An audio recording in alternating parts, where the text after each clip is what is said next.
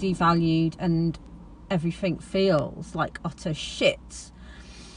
And this is where when you realize this is where you can start to help yourself and start to heal and go through the process, the healing process and the recovery process of being trauma bonded, because it is not an easy thing to get out of, and it is not an easy thing to cope with and deal with. But you know, with trauma bonding there is an element of, I believe, addiction to those kind of behaviors.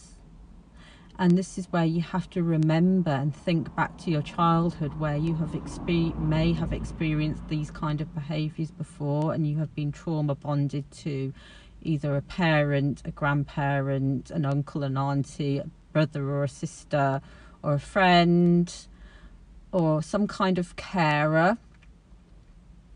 Because it's extreme, but at the same time it's extremely subtle. You will not realize this until you start to come out and you move away from, and you stay away from the narcissist, and you do go into no contact, and the fog starts like disappearing. I'm going to end this video because it's been going on for a long time. But yeah, trauma bonding and things such as Stockholm syndrome can be related, where you want to protect the narcissist. Sometimes you want to protect them. So it's like almost like a love-hate relationship between you and the narcissist, or a love-resent relationship, or whatever the case may be, where it's so difficult to believe that somebody that could be so nice to you, but they were being fake nice to you, that somebody could be so nice to you could be so mean. So you're constantly second guessing or trying to convince yourself that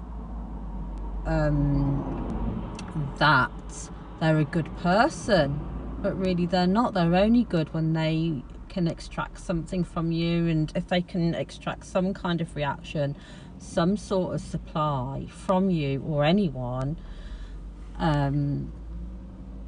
then you're benefiting, you're supplying towards their supply, to their fuel, but not to yourself. And this is why no contact is so important with a narcissist.